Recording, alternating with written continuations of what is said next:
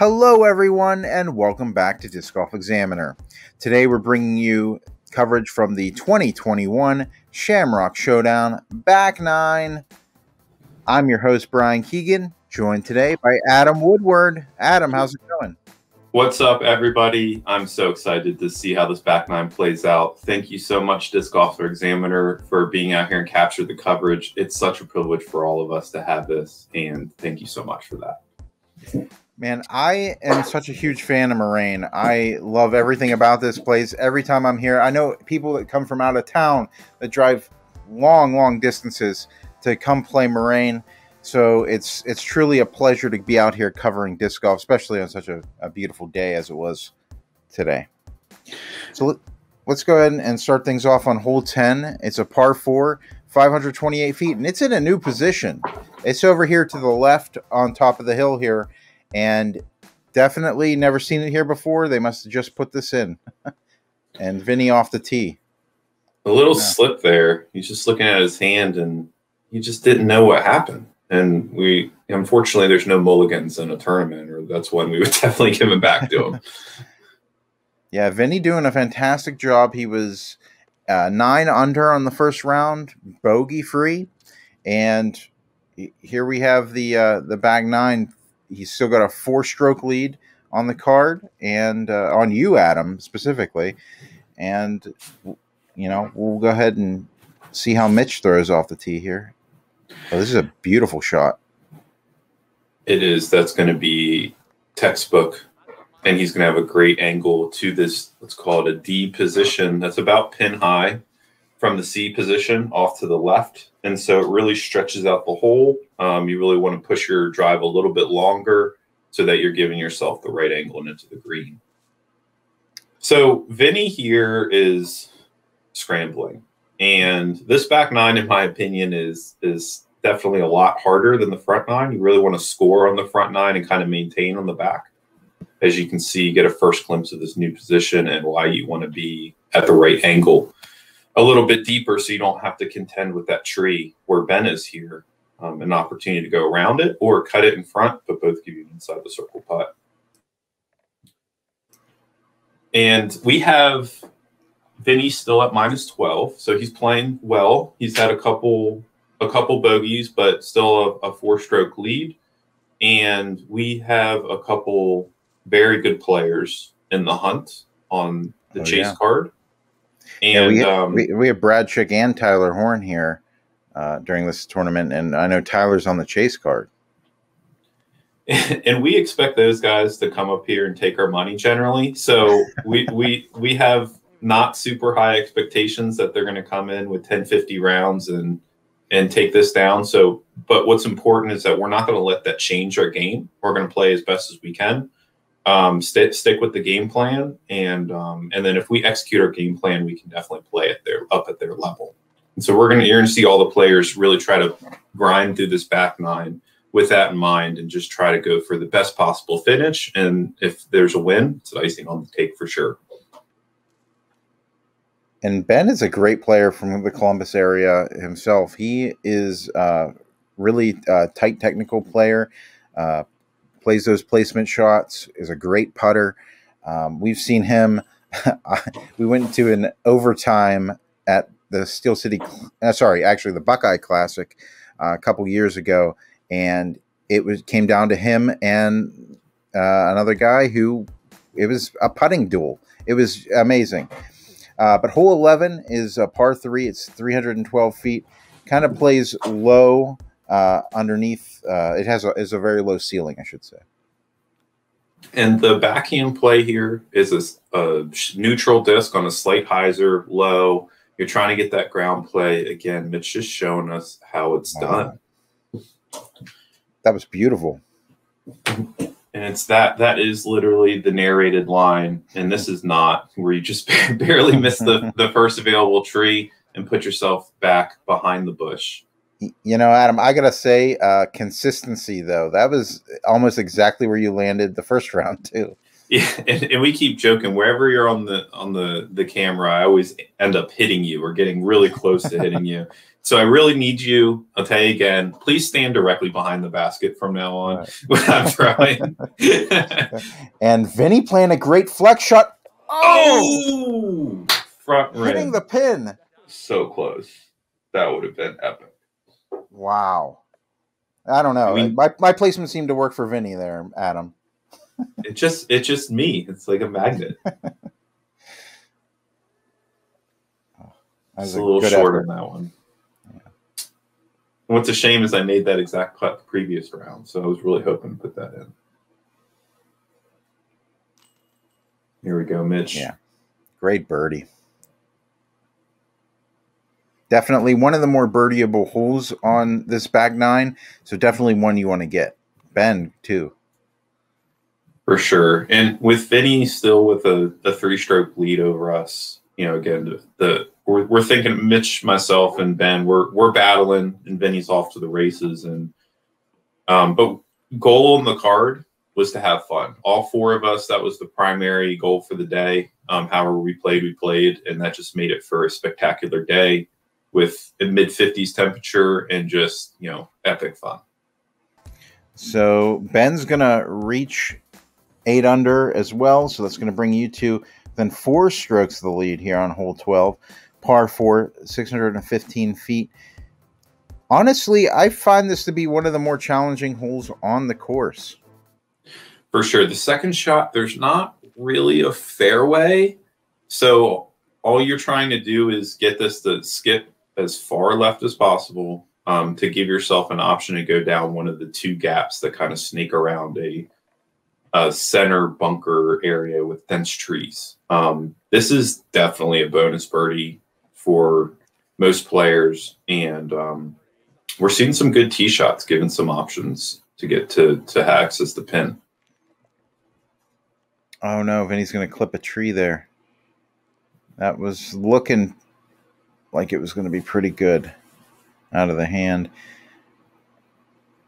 Adam. And this is a Nuke OS, and this disc has just been putting me in the money spot. This is actually into the gap, and that's the best you can ask for. And so Vinny just pitching this out, forehand roller. It's still cutting. It's still cutting. This is his harp. It's still rolling.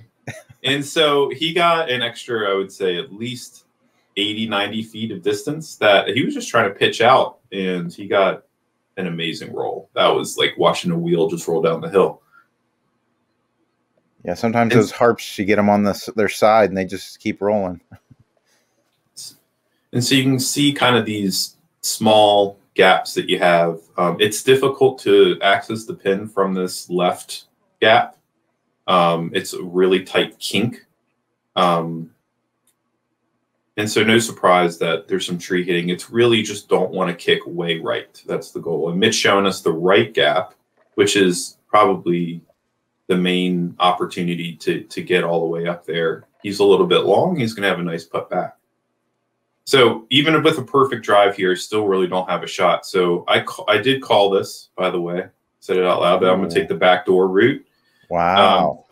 Because that could definitely have looked like it was an accident. So, and we all had a good laugh about that afterwards. And you're set up perfectly for your birdie. And Vinny here, good up shot. Had a chance. Yeah, he said I was trying to run that when he released that. And Ben on top of a bunch of sticks. So this is a precarious stance. But he's got to look at it. Shows you Ben's agility. The great up. Hard to get that power underneath it and the legs into it when you're standing on something so compliant. Mitch looking to can this. This will be for a birdie. And just a little high.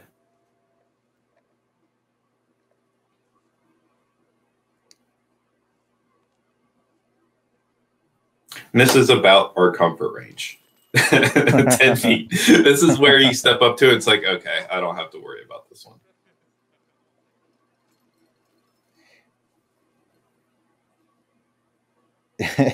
So as I say that, still taking my time, going through the routine, making sure there's no spit outs, no dumb putts, even from 10 feet. That was a great birdie for you. For Ben, it'll be a par. And Vinny, unfortunately, is going to have a bogey. Yeah, so Vinny, his game has been laser focused the whole round, but his forehand has started to let him down a little bit. So let's see what he chooses for shot selection as we move through the rest of the back nine. Hole 13 is a par 3. It's 282 feet and very tightly wooded. There's definitely no way to, I mean, you can sometimes sneak it out, but you have to hit this dead straight like you're doing, Adam, and you're right up there next to the basket. Yeah, this is such an interesting line. If you want to throw the turnover like Mitch and I are doing here, there's always a slight headwind and just wants to turn a little bit more than you expect. So an alternative play is the forehand flex, which I really like, and been showing you how to execute that perfectly. The forehand's nice if you can do it here because you don't have to turn your back to the gap. It's only about a 10-foot gap. And like Vinny's showing there, that kickoff to the right is just the worst because you have this. This is your options. And oh, no. I call this, to reference the Masters, I call this the amen corner of Moraine, 12, 13, and 14, because there's just so many trees in the fairway that you can really put you in a tough situation quickly. Yeah, if you're not exactly on your game for that particular shot, it can definitely cost you several strokes. Mitch with good extension. Ooh, almost the bank shot. And Vinny really just wants to concentrate, put this in, and move on to the next hole. Oh, no. Just a little bit high right. So it was interesting because on the national tour event that's going on in Texas right now, the Texas States, Kevin Jones was talking about the sweet spot of the basket and how it extends for a right-hand player from the bottom left on the diagonal to the top right. So that he actually putts on hyzer to open that sweet spot up as much as he can. And I think it's very characteristic. You can see in some of the putts we're missing when we hit the chains. If you're hitting on the opposite diagonal, you can definitely get some spit outs. So bottom left is good, high right is good, and anything in between on that. So consider that if you're debating on what type of putt, switching back and forth, not quite sure what your best option is, just know the highest odds are going to give you putting something on hyzer with that diagonal sweet spot. That's some great knowledge. Hole 14's par 4, 516, and it is played to this raised basket here on the right side. So split fairway, you have two options. I'm choosing to go with the understable T-bird on a hyzer flip line, a little fade at the end. That's my game is built around that exact shot. So it's awesome, but not surprised I hit it. Ben's going to show us the same route with the heat, just similar disc. And that's okay from over there. Mitch just didn't like it. He was actually telling me, like, it doesn't feel comfortable. He's more of a flat player, slight hyzer player. And so he's showing us the fairway driver on a flat line, getting to basically the same spot, just another way to skin the cat. And they both work perfectly. And Vinny giving that a crush. And showing again why Moraine plays very well for lefties. Like that's just being able to play no turn at all, just the hyzer line the whole time, put yourself in a good position. And then the strategy here from Ben's spot is just advance. It's par at that point. Just give yourself 3 strokes from there and make the putt and get off the hole. If you're up here, you have kind of a flex approach shot, but you just want to sneak around those trees. And with an elevated basket, anything inside 20 feet is really what you're looking for. Vinny's going to clip a tree there. There's a gap back there along those trees.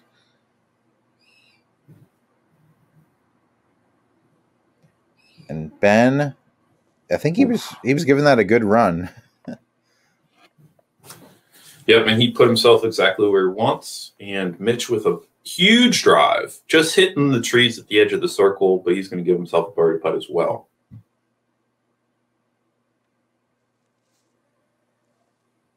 So Vinny trying to can it. Ooh, just a little bit long. That was a great run. Let's see if Mitch can sink this for his birdie. Yes. Oh, yes. Yes, great shot. Yeah. We'll have to watch that again in slow motion. Let's examine it. Nose up. Got it right over the rim. Canned it. Just a beautiful putt. Let's see if Vinny can duplicate. That nice disc golf examiner hat. Oh, no, just a little bit high.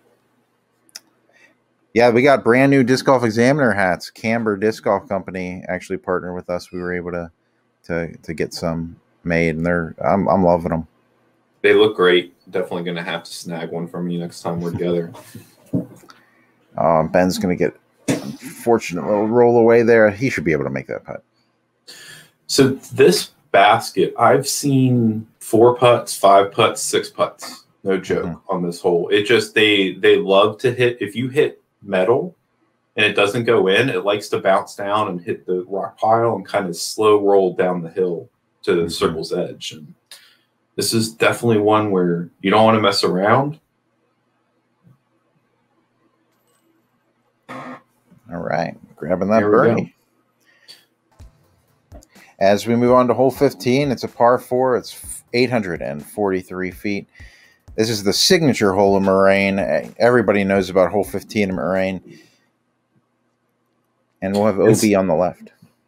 And so there's a headwind. First round, I flipped the same disc, a very overstable destroyer, and just an overcorrection there, which was surprising, but that's how it goes sometimes. Mitch trying to make the correction. This is exactly what I did the first round, in that they adjusted. So I told him, like, hey, that was a really overstable disc, and it didn't flip. And it's just very nose sensitive on this about 5 to 10 mile an hour light wind, not gusting. You just really don't want to give it the top plate to the wind at all. And we're seeing exactly what happens when you do that. And one thing we didn't mention here yet, Adam, you've taken the lead at 11 under by 3 strokes here. What are you thinking going into this hole? Oh, as Vinny tries to take off my head here. Just smoked. Jeez. Wow. It's so impressive. It's so fun to watch Vinny throw. I actually have, as I throw my third shot from OB, that wind is still wreaking havoc on my disc choice there. I'm just playing the game plan. I wasn't looking at scores. I didn't know I was in the lead, and didn't even want to know. Again, I'm just, baseline assumption is I'm assuming somebody's going to catch us from the lead card, because none of us are playing 9-10 under golf. So sticking with the game plan, we're all trying to do that, just battling with these guys and just jockeying for position while we're having fun. And it's important, I'll say to, when you're in these type of positions, if you're able to keep the mental game and the focus on having fun and sticking to the game plan and not allowing yourself to get too worked up over place and, how well you're playing versus other players, you're just staying within your own game. It really helps calm the nerves in the pressure situations, because you're basically removing the pressure by not paying attention to it. Vinny's going to have a very long look for his par putt.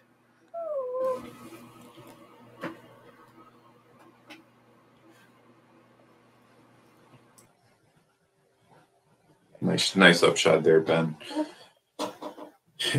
Not a lot of wind on this hole today. It was just enough that on 15 in Moraine, you're always thinking wind. But these upshots are just trying to, again, stick them in close, and also trying, if possible, to give yourself a tailwind putt, which is going to put you on this side of the basket where I'm throwing from. So I want to make sure that as I throw this rattler upshot, that I'm not going long and giving myself any sort of headwind putt, no matter how long the distance is.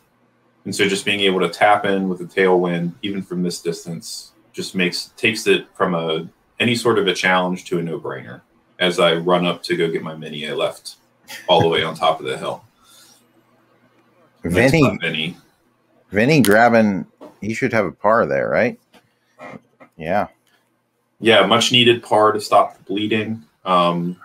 We still got 3 more holes, and I didn't know what the scores were now, so I'm just kind of putting myself in the mental frame of the other competitors here, and there's definitely some blood in the water and an opportunity to take this down. I don't think anybody was looking at scorecards, but certainly an opportunity to take this down to 18 and even force a playoff. And hole 16 is a par 5. It is 663 feet. And unfortunately, as we saw on social media this past week, a giant tree fell in front of this tee shot. Yeah, this huge apple tree off to the left just fell in front of a blue tee. And the hole slowly opening up over time. But again, the strategy here is to put yourself, and we were all talking about this, we're not actually interested on landing on Vinny's trying to go up top, but the other 3 of us are just trying to land at the bottom. Because if you get on the side of the hill and not as far up as Vinny got, you just only forehand roller or something weird is your option. You prefer to actually be further back. And even though this is a miss, I've practiced that shot intentionally. And being that far back really gives you a good angle because it's not a long par 5.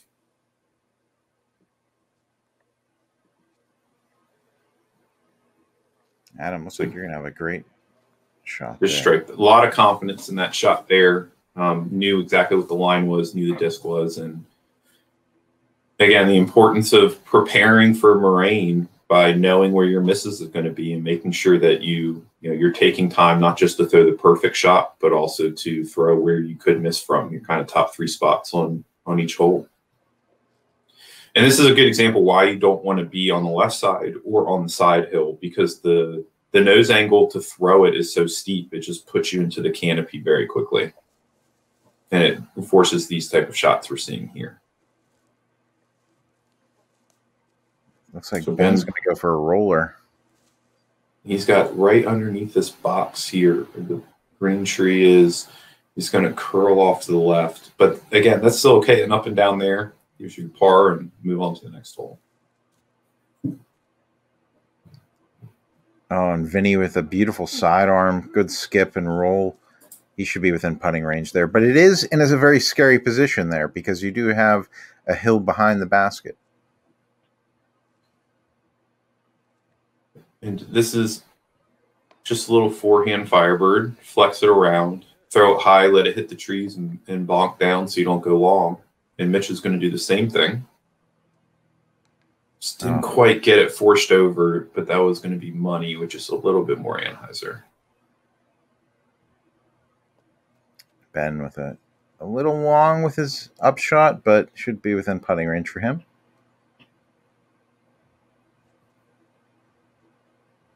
Mitch jumping it up. Oof, hits an early tree. It's going to be tough. This is for... There it is. So that's huge. That's huge. Yeah. Grabbing his birdie here. Got to check out a second angle. And Vinny showing you the Kevin Jones tip there, throwing it on a hyzer along that diagonal and opening up as much of that basket as possible for it to just drop right in.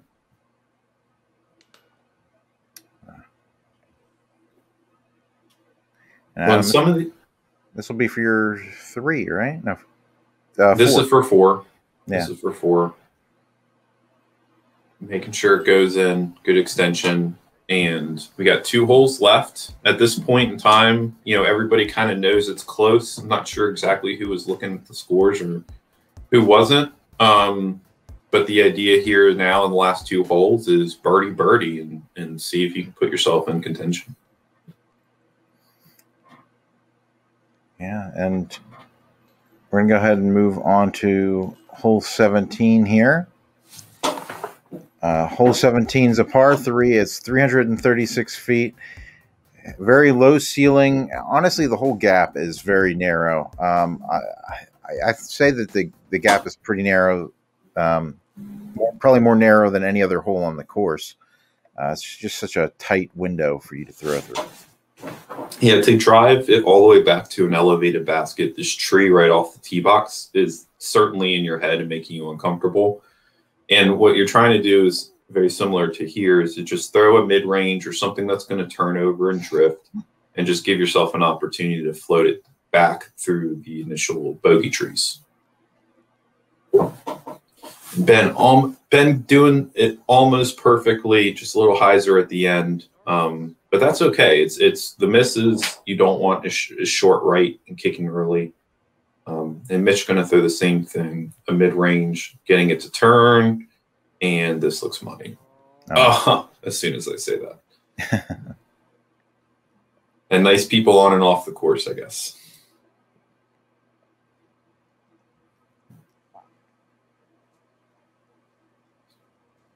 And Mitch was definitely thinking half run there. I'm sure he knows the situation.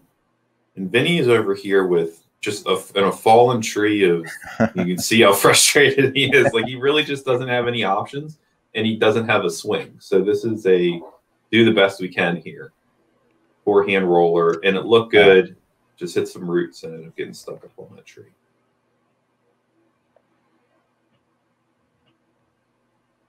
Ben thinking in here. He's trying to manufacture this into the chains.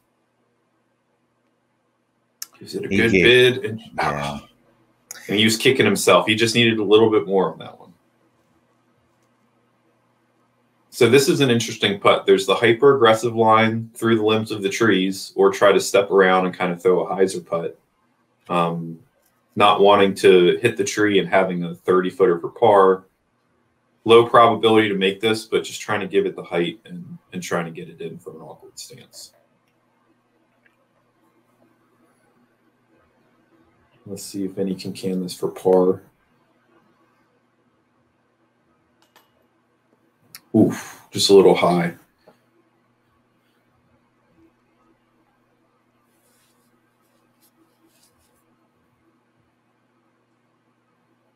And you can see Mitch, he takes his time on every putt, the same routine on every putt. When you're practicing at home, practice your routine, drill it into your head, and don't ever go away from it. And it just really helps you in all the pressure situations, and kind of keep a clean head when you're stepping up to a putt. It's almost like pulling a trigger and just tapping into that muscle memory. So you'll see a lot of the guys on this card throughout the round today. Go back and check out what their routines are and see if you can implement them into your game. And so we move on to the final hole, hole 18, par 4, 552 feet. You have double OB, you have a drop zone, and it's actually the basket's on the other side of the final OB there. And Adam, you're going to give this a great crush. You're going to get across the first OB, and you'll be looking over the OB to make your upshot. Which I don't know that I'm winning yet. Yeah. so I think you had a 2-stroke lead going into this hole, if I'm not mistaken. Yep. Yeah, we have some movement on the chase card. So definitely time to start thinking about position here. This hole can be easily double bogey. With the 2 sets of OBs, and we're seeing Mitch crush it all the way up there and really making it a lot easier. And Vinny is ready to crush this hole. And Vinny's doing what he does best, giving that an amazing drive, a crush, got a great skip all the way down the fairway. And so this is the chance. So you can lay up this hole, which I've been a play in the past, but you can easily leak over here where Ben is. And he made it certainly look easy, but that bend around those trees with 2 OBs to negotiate is just really hard. So it's one of those holes where I'm not sure the layup, if you look at all the odds and the statistics, the layup actually gives you a better chance than going for it if you can clear the ditch off the drive. Mitch will have a long look at that basket with some OB behind it. And it looks like, Vinny's going to follow him back there as well. So as I was lining up this putt, I was actually going to throw a zone and try to do some something probably not very smart. And Vinny actually stopped me, you know, as a great friend and competitor, actually stopped me and said, "Hey, lay up." And I said, "What do you mean lay up?" He's like, "You're winning by 2." I was like, "Really?" So, and so this is, you know, I really wanted to putt this too. And right before I stepped up to it, Vinny was like, "No, don't go for it. Why would you go for this?" I was like, "I want to make it." So as much as I wanted to go for it right at the last minute, it was just kind of like, okay, just bail. Kind of your body doesn't want you to put it in. Yeah, especially putting over that OB. We've seen so many oh no, just like Vinny here. That. Just like that. It's that easy on this hole to go OB and just to ruin your day. Yeah, we've seen, you know, cards just completely get destroyed at the end here on 18 because of that OB. And Vinny, actually, very fortunately, was not OB, so he'll be able to putt from down there. And Mitch not playing with that OB. Yeah. It's definitely scary. So Vinny going to tap this in. Definitely going to hit the field and work on that forehand because the rest of his game is so on. I expect a lot from him this year, you know, on his journey to be 1,000 rated, which I definitely think he can do this year. And we're all rooting for him to do that. And Adam putting out now the 2021 Shamrock Showdown champion. So stoked. And that's our coverage. We had actually some very great competition on the chase card, as we were talking about. You'll see come up here on the screen in a moment. It was great getting to cover all these guys. We've covered them all in some capacity before. But as you can see there, Tyler Horn coming up from the chase card, as we've seen him do so a few times before, and nearly taking the lead. So it was a great round, great coverage, great time being with you guys out there. Anything you'd like to add, Adam? Thank you so much, Disc Golfer Examiner, for being there and capturing the action. It's such a privilege to have you guys out there. Thank you, PFD, for another spectacular tournament. And I'm certainly looking forward to coming back and defending my title here next year. All right, well, we'll look forward to it, Adam, and we'll be there, of course. If there's been a Shamrock Showdown, we've covered it. So we're always excited to be out there at that tournament. So, all right, guys, well, that's going to do it for us. Remember to like us on Facebook, subscribe to us on YouTube, and share the video. It's what helps grow the sport. So if you'd like to leave a comment, we'll always try to get back to you as well. So that's going to do it for us. So until next week, keep banging those chains.